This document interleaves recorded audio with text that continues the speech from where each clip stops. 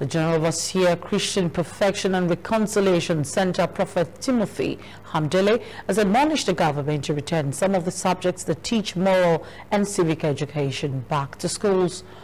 Prophet Hamdele, who disclosed at the dedication of the junior church in his church, the Mero area of Lagos, said that all what the school needs right now are subjects that teach moral upbringing. He advised that it is not too late to return moral teaching back to schools. The guest speaker and General Overseer, Christ Apostolic Church Chapel of Solutions, Reverend Tunde Lawal, explained that Jesus Christ has directed everyone to take care of the children and ready to spend anything to bring them to adulthood.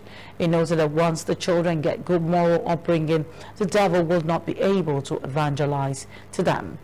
On her part, the mother in Israel, Reverend Adichoke Hamdele, disclosed that the building of the children's church was one of the prophecies the Lord had shown to the General Overseer to undertake, and it had come to pass.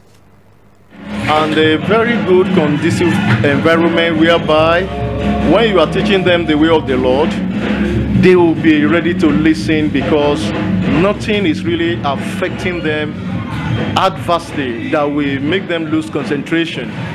In fact, in this building we have the children church upstairs, but I noticed that look, if we must prepare children, for the future, we don't need to mix them up. We need to separate them, and we need to give them sense of belonging by giving them a place where they call their own, so that whatever you are telling them, you are making them to understand that we are doing this for you. Why? Because of the future. You are our future. And that has been my dream. And I thank God that it eventually come to pass. Prayer and patience go together. That's the problem we have. We only want to pray, but we don't want to be patient. And there is a lingering period between an answer to prayer and the prayer itself.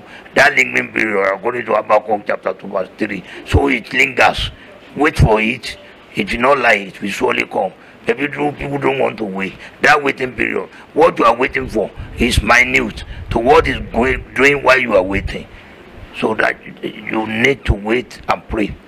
And they need to face future with the Lord. So today, everything is spoiled. But if you hold on to God, you cannot miss it. And that is why a church like this, in this kind of locality, it is one of the things that catches them young.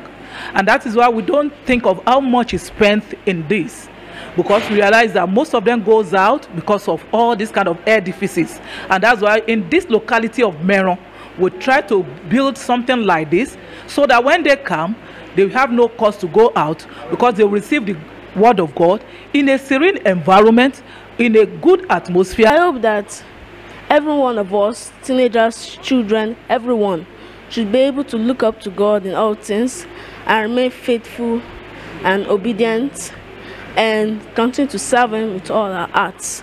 And once again, I thank God, I thank our Father and Lord, and the man and the people that put their hand together so that the construction of the junior church can be possible.